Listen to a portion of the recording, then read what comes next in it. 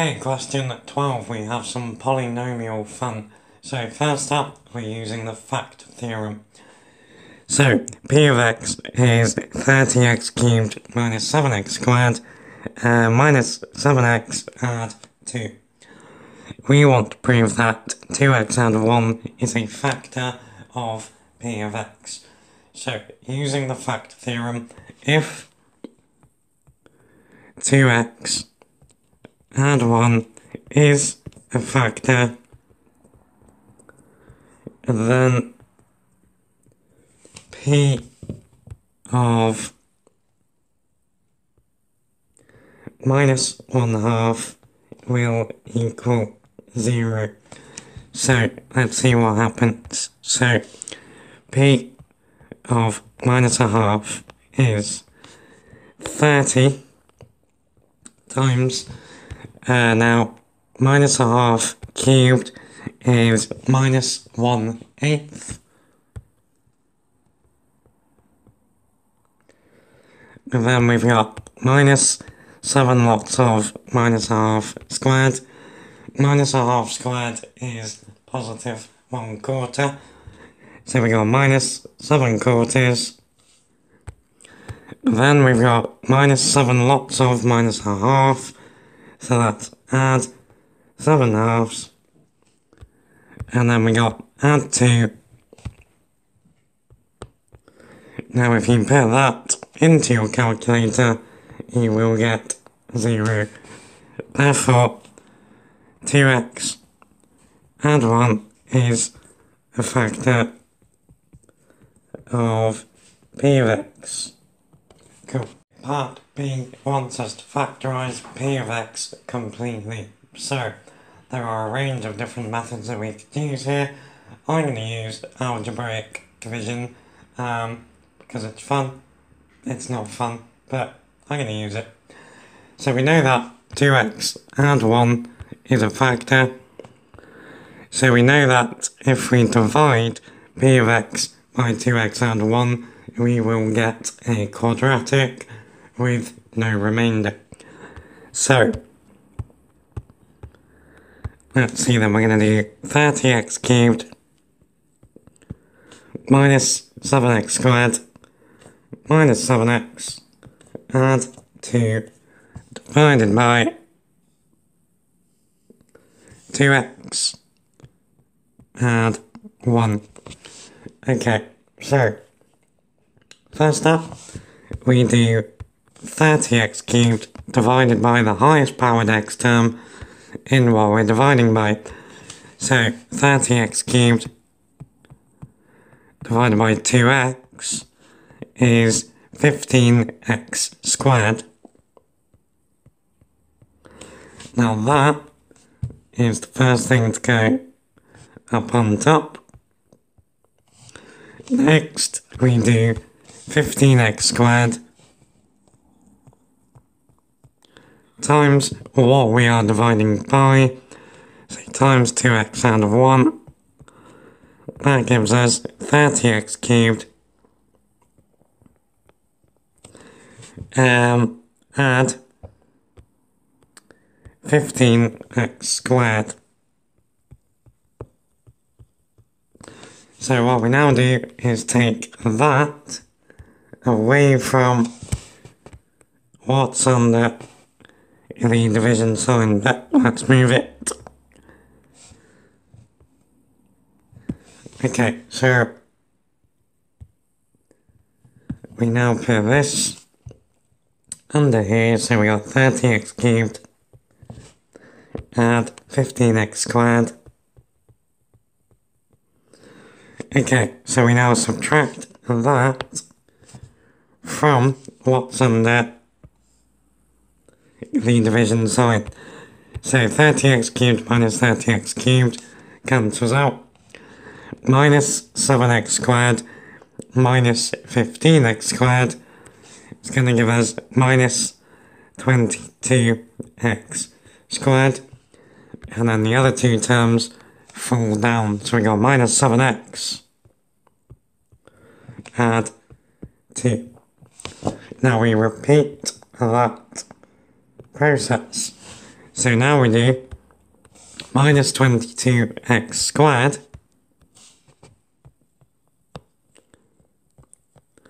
divided by 2x. So that's going to give us minus 11x. So that's the next thing to go up on top. Now we multiply minus 11x by what we are dividing by. So minus 11x times 2x add 1 gives us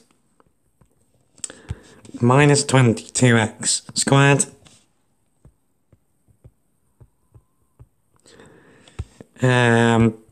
minus 11x. Now we subtract that from this guy. So subtracting minus 22x squared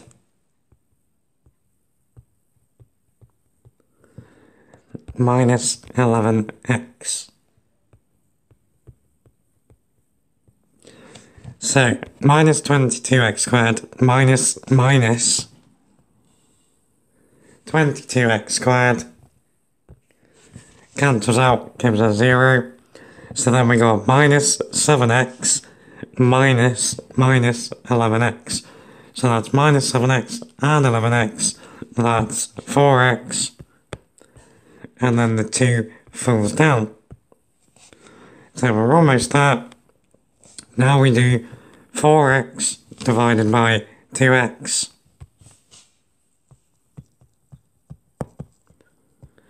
Which is 2. So that's the next thing to go up on top. Now we just need to make sure that we got no remainder. Sure, now we do 2 lots of 2x add 1, which is 4x add 2, and we subtract that from what we've got over here. Now that does, of course, give us a 0. So we've got our quadratic factor of p of x, 15x squared minus 11x add 2. So now we need to try and factorize that. So 15x squared minus 11x add 2. Well, we do know that the two numbers inside the brackets multiply together to positive 2, but we're going to end up with a negative number in the middle. That tells us then we're going to have a minus 1 and a minus 2. Now then, if we trial and error this a little bit, we know we got 15x squared. So let's try 3x and a 5x. So if we put a 3x in there, then we got minus 2 times 3x, which is going to give us minus 6x. And then if we put the 5x in there, minus 1 times 5x is minus 5x, minus 6x, minus 5x gives us that minus 11x. So, p of x is 2x add 1 times 3x minus 1 times 5x minus 2. Cool. So like I said, there's a few different ways we could have done that, but the factors were pretty horrible. So just using the fact theorem probably would never have got us to the answer. Okay, then part C for 5 marks. One does prove that there are no real solutions to the equation 30 sec squared x add 2 cos of x over 7 is equal to sec x add 1. Okay, so first up, let's get rid of the fraction. Let's multiply through by 7. So 30 sec squared x add 2 cos of x is equal to 7 sec x add 1. Add 7. Okay, now sec x is 1 over cos of x. So we've got 30 over cos squared of x.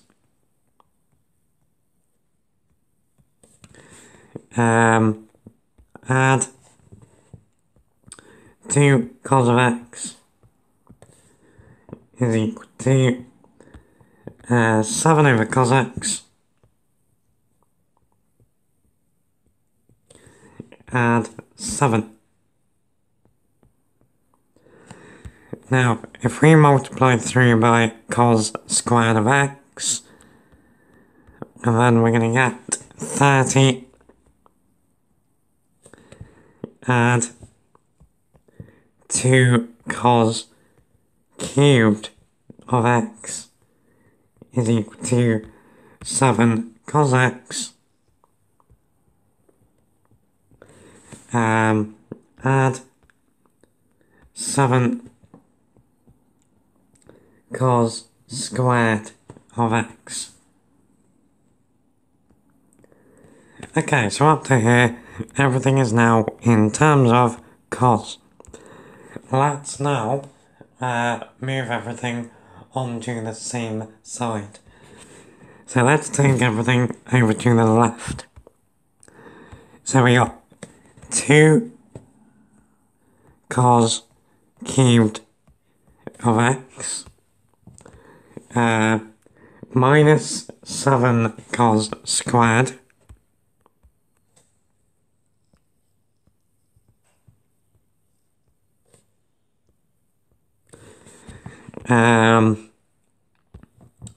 minus 7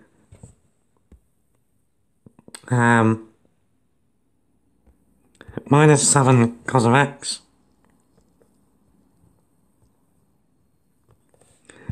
and then add the 30. Now that is equal to 0. So that's where we stand at the moment. Okay, so at this point I've spotted that these numbers here are very, very, very similar to the polynomial that we played with in parts A and B. So the only difference is that the cubed term has a coefficient of 2 and the number term on its own is 30. Now the polynomial had an x cubed term with a coefficient of 30 and a number term of 2. So what I'm actually going to do is convert this into terms of sec. So if we divide through by cos cubed, we get 2 minus 7 over cos of x minus 7 over cos squared add 30 over cos cubed of x. That's equal to 0. So 30 over cos cubed is 30 sec cubed of x minus 7 over cos squared is minus 7 sec squared of x minus 7 sec x and then add 2 is equal to 0. Now this is now completely relatable to this polynomial back here. So if we make a substitution, so let's say let y equal sec x, and then we have 30 y cubed minus 7y squared minus 7y add 2 is equal to 0. Now we know from part B that this is 2y add 1 times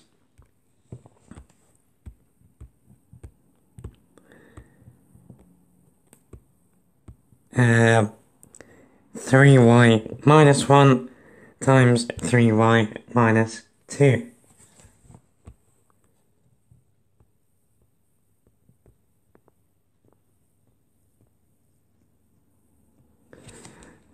Check. Yep. So, this tells us that y is equal to minus a half positive 1/3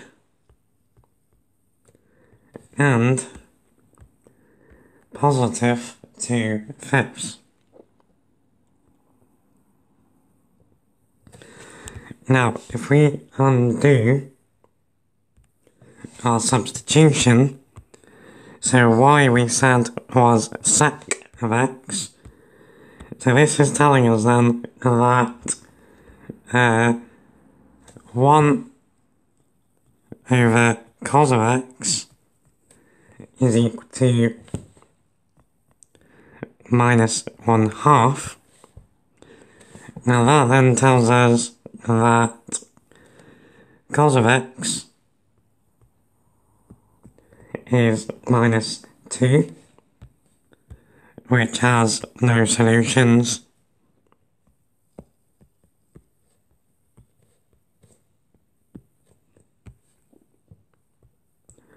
Remember, cos values can only be between minus 1 and 1. The next one we get is that 1 over cos of x is equal to 1/3, and that means cos of x is equal to 3, which has no real solutions.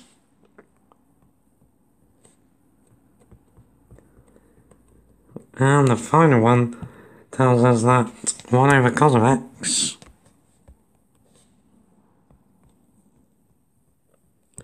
is equal to 2/5.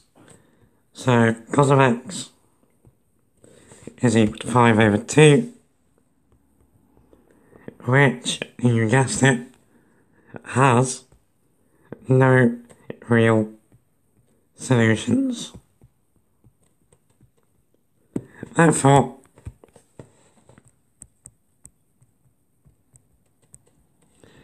the equation has no real solutions. Cool.